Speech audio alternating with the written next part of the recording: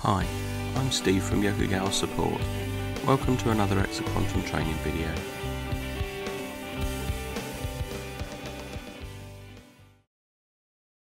In this video, I will demonstrate how to connect to the ARA Analysis database and create a custom report in Microsoft Excel. Beginning with Microsoft Excel open, choose the Data menu.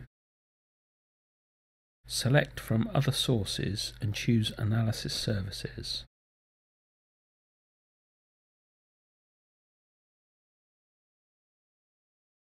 Enter the name of the ARA server and click Next, or use a dot for local server.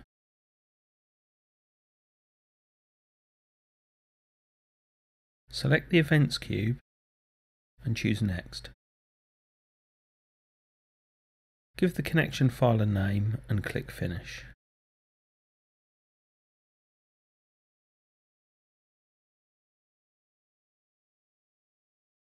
Now choose where you wish the pivot table to be located.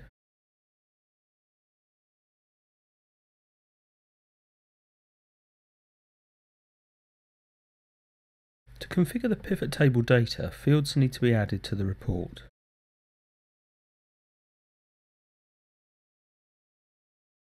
The user can expand one of the categories from the pivot table field list and select fields to add to the report. To add a field, either tick the box next to the option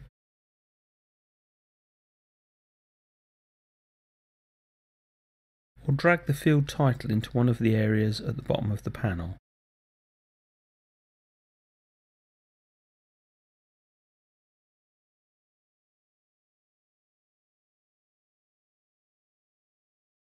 Items with the sum symbol are measures such as the number of alarms, shelved alarms, or suppressed alarms.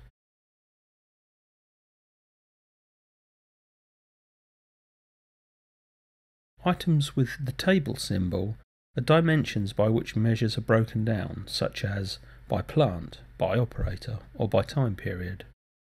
For meaningful reports, measures need to be in columns and dimensions in rows, or vice versa. Let's create a simple report of alarm count by time.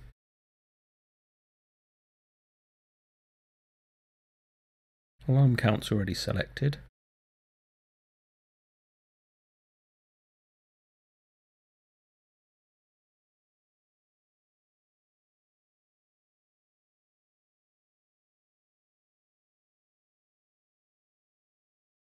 If we want our time interval to be in the rows, we can drag between column and row,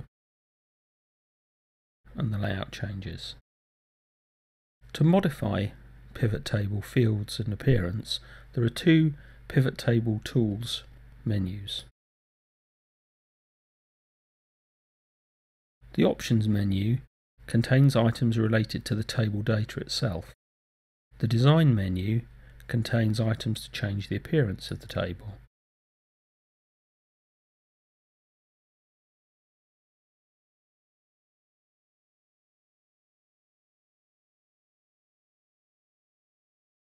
Once the table has the data you require, you can also create a pivot chart.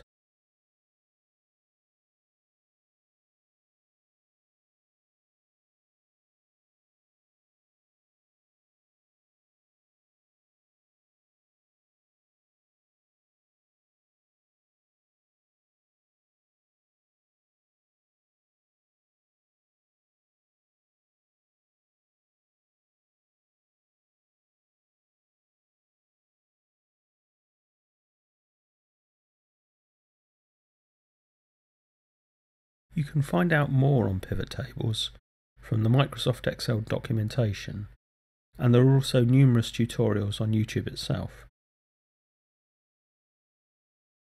That's all for this video. Thanks for watching.